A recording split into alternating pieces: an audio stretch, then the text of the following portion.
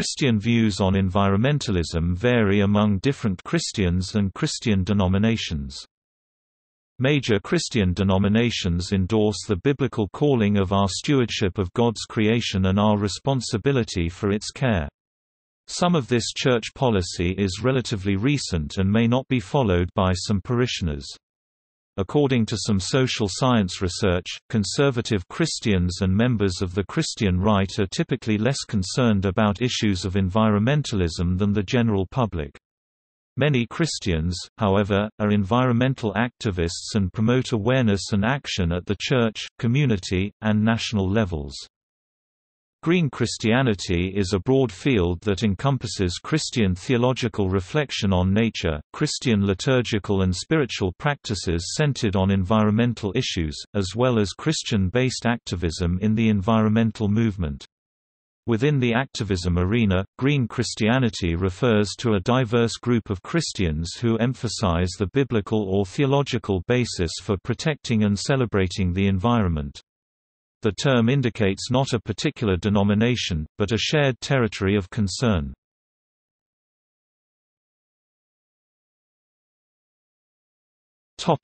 Basic beliefs. Christianity has a long historical tradition of reflection on nature and human responsibility. Christianity has a strong tendency toward anthropocentrism, as emphasized in the early environmentalist critique of Lynn Townsend White, Jr.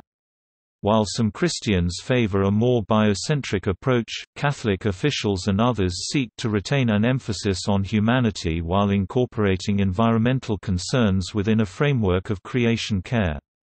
Christian environmentalists emphasize the ecological responsibilities of all Christians as stewards of God's earth.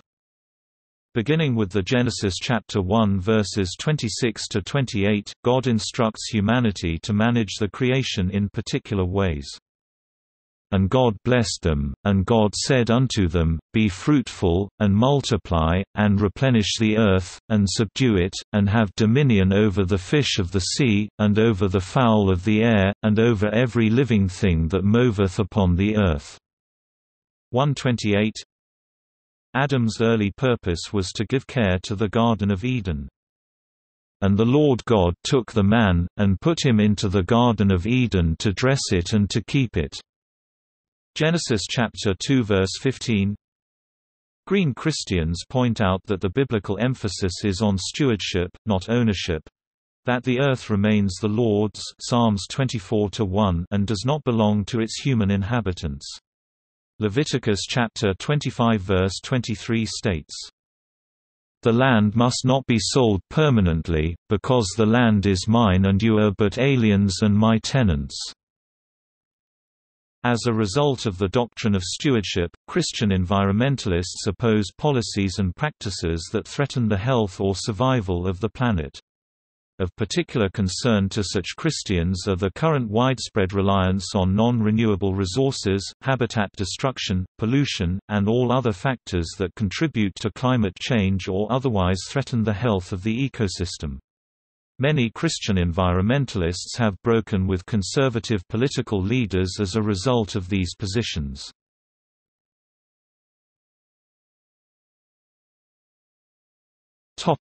Anglican, Episcopal Church.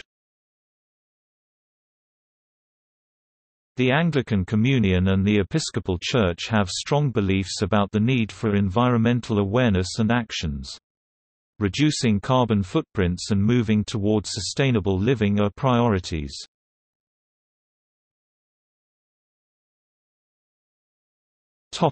Orthodox Churches.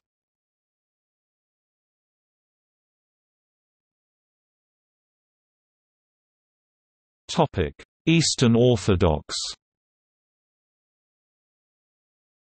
Patriarch Bartholomew I of Constantinople, the first among equals in the Eastern Orthodox Communion, has voiced support for aspects of the environmentalist movement, as has Pope John Paul II of Rome.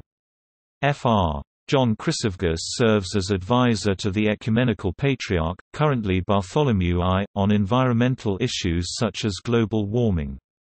Orthodox Christian theology is generally more mystical and panentheistic than the traditions which developed in the Christian West, emphasizing the renewal and transfiguration of the whole creation through Christ's redemptive work. Many Eastern Christian monastics are known for having cultivated unusually close relationships with wild animals.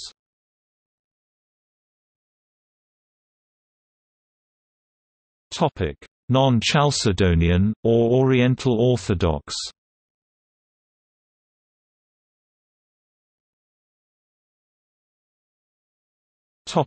Armenian Apostolic Church.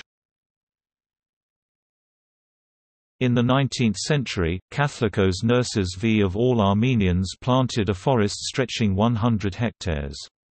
Much of it was destroyed during the communist era, but replanting efforts have begun in the 21st century. The late Catholicos Karakin I stated that the Armenian Apostolic Church is committed to the defense of creation because harming the gift of God is a sin when man has a duty to care for it. Under Catholicos Karakin II, the Armenian Church produced a 7-year ecological action plan. Ethiopian Orthodox Tewahedo Church. Traditionally, Ethiopian Orthodox monasteries and some churches have preserved small sacred forests around their buildings in memory of the Garden of Eden. This has allowed many endangered species to survive in areas where their habitat has otherwise been lost.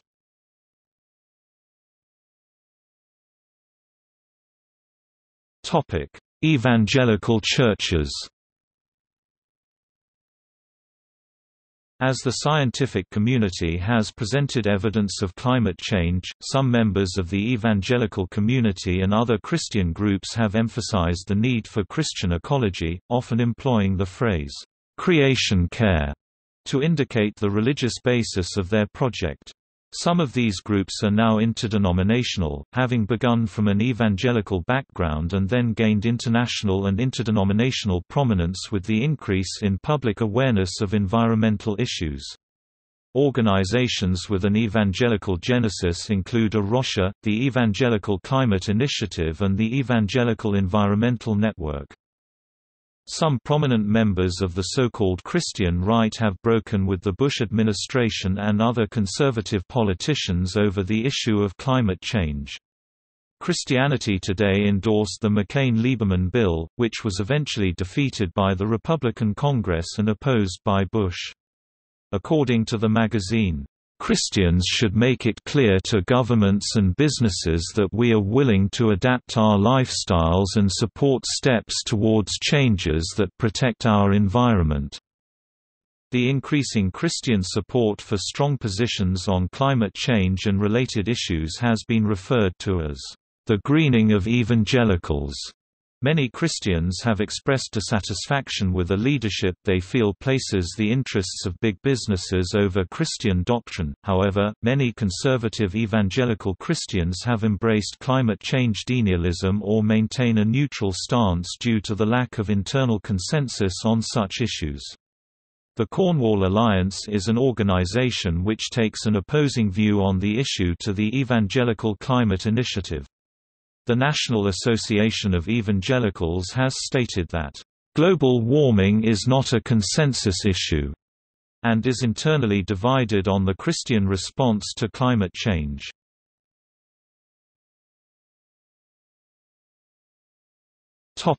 Latter-day Saints, The Church of Jesus Christ of Latter-day Saints. The Latter-day Saint movement has a complex relationship with environmental concerns, involving not only the religion but politics and economics. Mormon environmentalists find theological reasons for stewardship and conservationism through biblical and additional scriptural references, including a passage from the Doctrine and Covenants. And it pleaseth God that he hath given all these things unto man, for unto this end were they made to be used, with judgment, not to excess, neither by extortion. In terms of environmentally friendly policies, The Church of Jesus Christ of Latter-day Saints (LDS Church) has some history of conservationist policies for their meetinghouses and other buildings. The church first placed solar panels on a church meetinghouse in the Tuamotu Islands in 2007.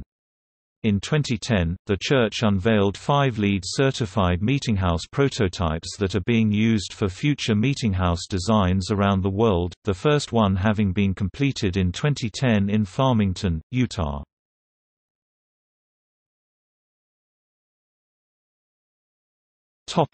Lutheran. Major Lutheran synods acknowledge that the Bible calls us to care for God's creation. The dominion that God gave his human creatures has often been abused, carried out to the detriment of creation, loss of biodiversity, resource depletion, environmental damage, etc. We are called to live according to God's wisdom in creation with his other creatures. Sustainable living is needed.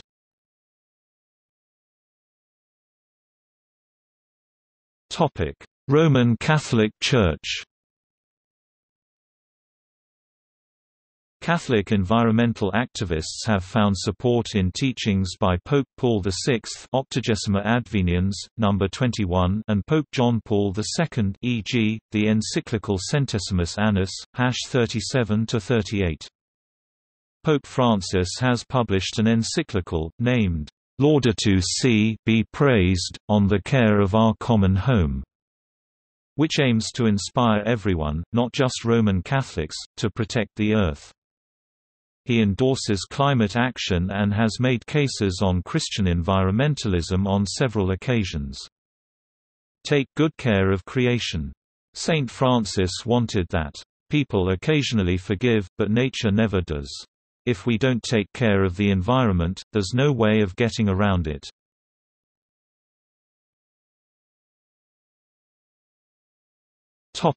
Seventh-day Adventists.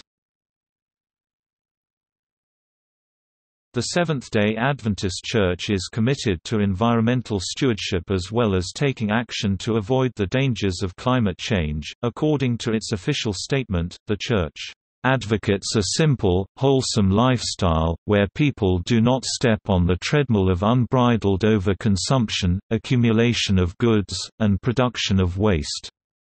A reformation of lifestyle is called for, based on respect for nature, restraint in the use of the world's resources, re-evaluation of one's needs, and reaffirmation of the dignity of created life.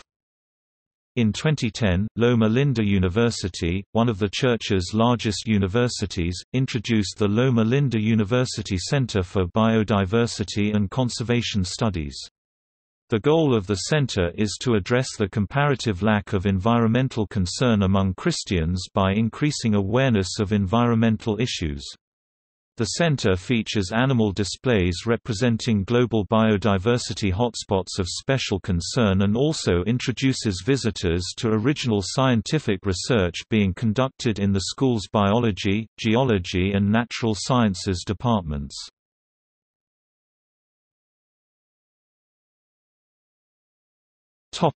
Southern Baptist. The Southern Baptist Environment and Climate Initiative is an independent coalition of Southern Baptist pastors, leaders, and laypersons who believe in stewardship that is both biblically rooted and intellectually informed.